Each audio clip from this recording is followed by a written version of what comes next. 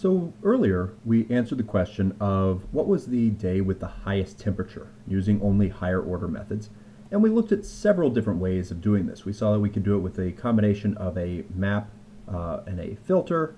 We also did it with max by, and we did it using a reduce. I want to turn to a different question this time. This deals with the precipitation. So in particular, I'm interested in the days that have 1 inch or more of precipitation. And first, I'd just like to get that the number of them so that I can say what fraction of days have 1 inch or more of precipitation. So I'll make a new variable called rainy count, and this is how many days have 1 or more inches of precipitation. Now, we could calculate this in a few different ways. One would be to do a filter and then ask for the length. But of course, filter in a Scala collection is going to produce a whole new collection for us. And maybe I don't need that. And for just counting days, I definitely don't. The Scala collections have another method called count, which is going to be more efficient for our purposes here. I want to count all the days where the precipitation is greater than or equal to 1.0. And then I can print line, let's do some string interpolation. There are $rainy count rainy days. That is, and then I'll go with a %. And so inside of here, I'm going to do rainy days times 100.0. It helps to make it become a double for the division. Or, sorry, not rainy days, rainy count. Divided by data.length. Okay. If I run that,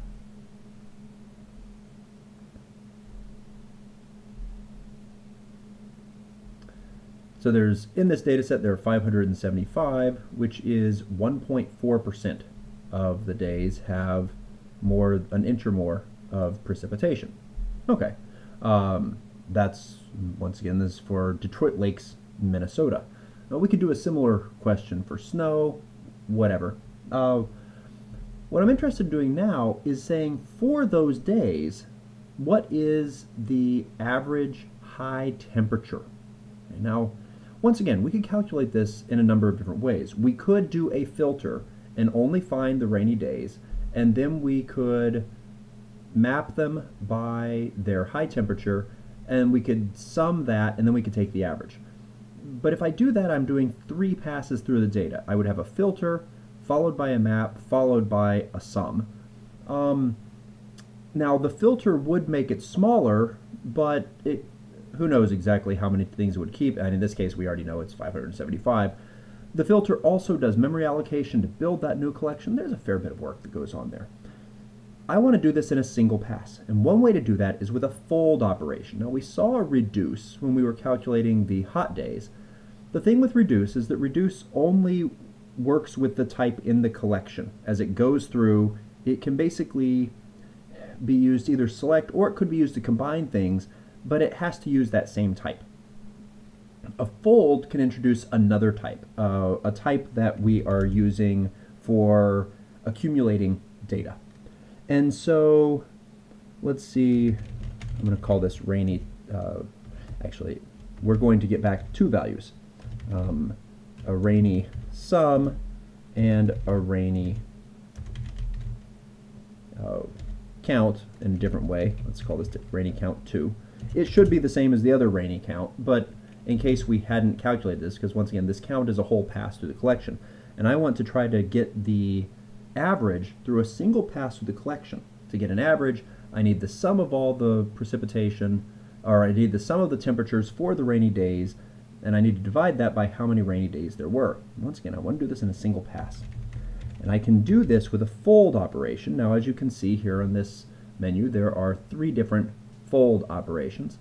Because we're switching types, we need a fold left or a fold right. They have a type B in addition to A is what's in the collection. I'm going to use a fold left.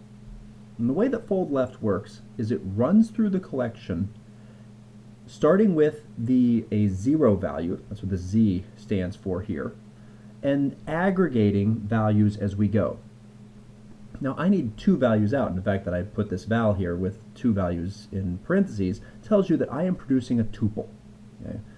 The tuple is going to start off with 0, 0. I have nothing in my sum, I have nothing in my count. So I need this to be a tuple. I'm going to write it like that. Let's see, our precipitation is a double. The count doesn't matter. I'm perfectly happy with just 0 as an integer.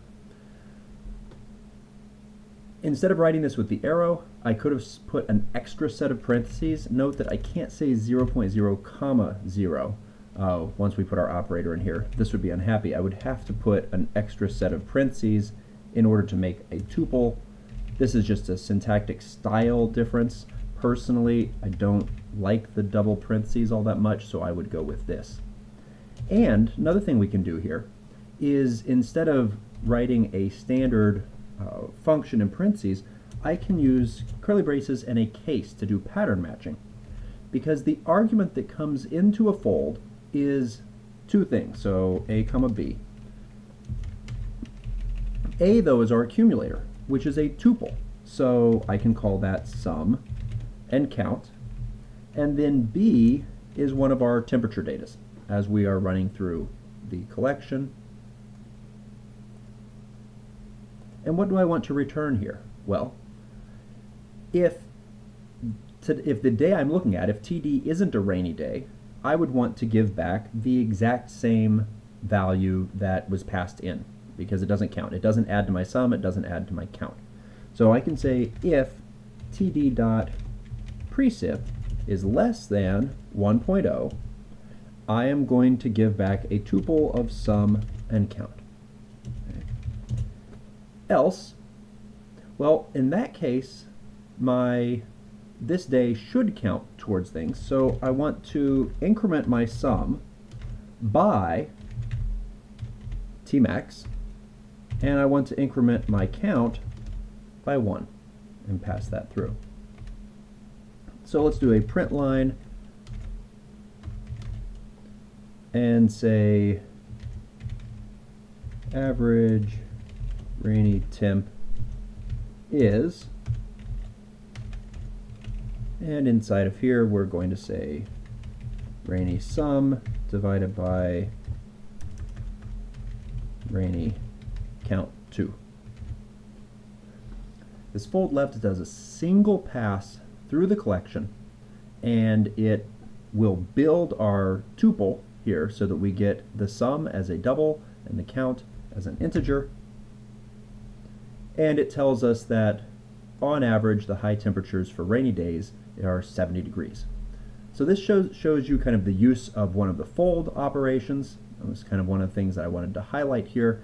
Count isn't as generally applicable. It's good if you want to count up things. Turns out that we don't really have an equivalent for Spark, but the folding is essential to understand. And we're going to come back to this concept of folding and also look at what we have to do, how we have to modify things when we do this in a parallel manner when we start talking about the Spark environment.